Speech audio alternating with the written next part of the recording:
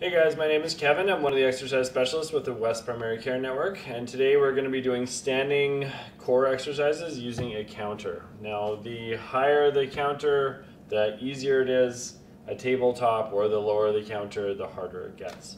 So we're going to be doing 3 main exercises. The first 2 I want you to do. The third one's a little bit more optional.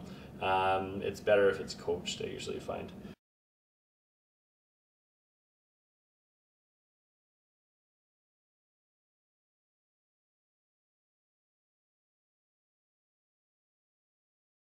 So we're going to start with the standing bird dog.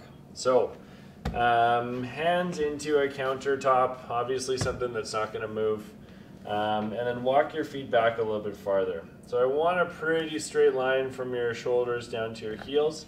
It's okay if your heels come up off the ground. They don't need to be flat on the ground.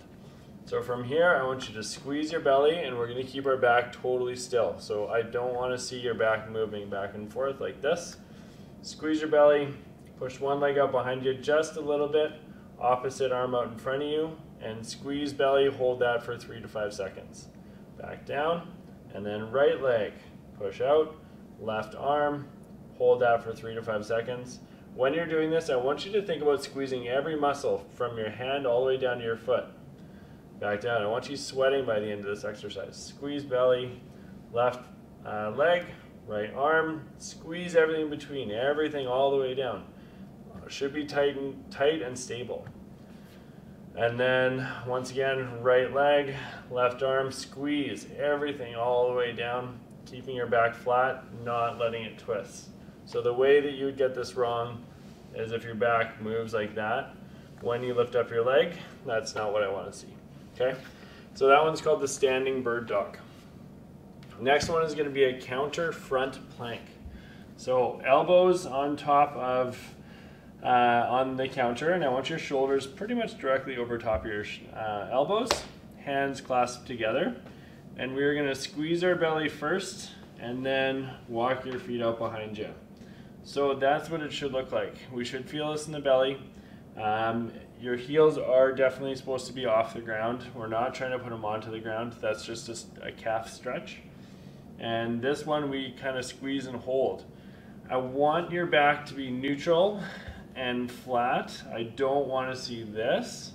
And I also, if you're like this, you're not really doing anything. You're just standing in a leaned over posture. So the idea is that it's a straight line from your shoulders down to your heels. Okay? Should feel this in the front of your belly, right here. And you're going to hold this for as long as you can. Up to 60 to 90 seconds. If you can hold it for 90 seconds, you're probably ready for a lower level counter or table. Okay, so that would be the standing plank. The next one I'm going to teach is the standing side plank. So standing side plank, we put our elbow on top, very, very similar to what we just did. And then we're going to walk our feet out facing one direction. Outside leg is in front. Inside leg is behind, and my feet are in front of each other. And from here, this is working your oblique muscles. So this is the side belly muscle, right in there. Nice, long, straight posture. I don't want to see it like this. I want it to be more like that. Okay? And then once again, we would do this on the other side. Elbow on there. Walk your feet out. Outside leg in front, inside leg behind. Nice and tall. Should be a straight line from my neck down to my feet. Okay, so there is your standing core exercises. The bird dog, I'll get you to do about 3 to 5 repetitions per side. I want you to do the counter plank for as long as you can comfortably hold with good technique, good form, no pain. And then the same thing with the side plank. Hold it for as long as you can with good technique and no pain. Okay. That's the standing core exercises. Once you feel pretty good with those, check out our floor core exercises.